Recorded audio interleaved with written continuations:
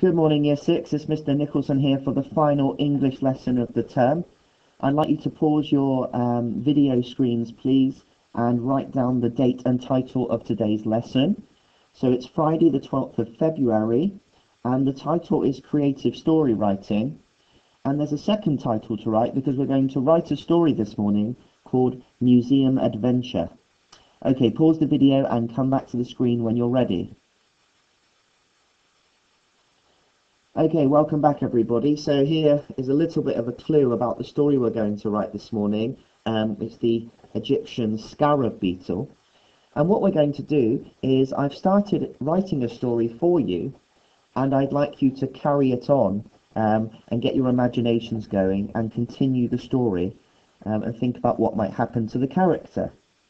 So I'll read the story through to you. I've had a go at writing this morning, and this is what I've got so far. Every year, Year 6 went to visit the City Museum, and this year was no exception. The guide stopped at each display, but it was only when they reached the Egyptian area that Emily became interested. Fascinated, Emily stared at the exhibit whilst her classmates walked on. A scarab beetle caught her attention. Greens and blues shimmered like a gemstone, and elongated feelers stretched outwards. Emily was swiftly grabbed and magically transported to the world of the ancient Egyptians.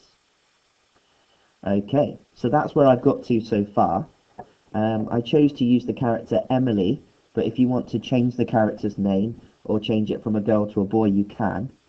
And I wanted to put my character all alone, so that's why I had her looking at the exhibit whilst her classmates carried on.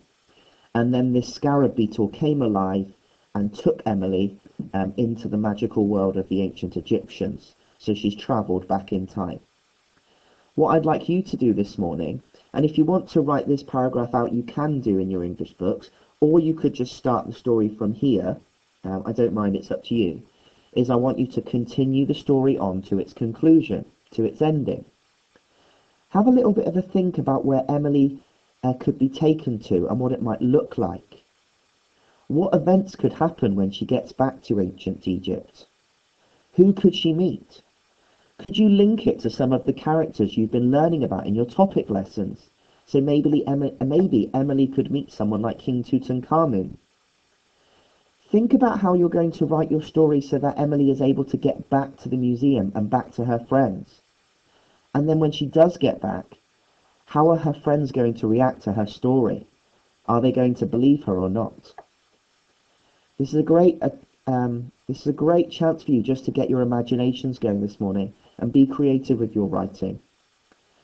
Take the story wherever you want it to go, carry it on from here, from the ellipse, and then when you're finished, send some photos of your stories into your class teachers because I know that we'd all love to read them.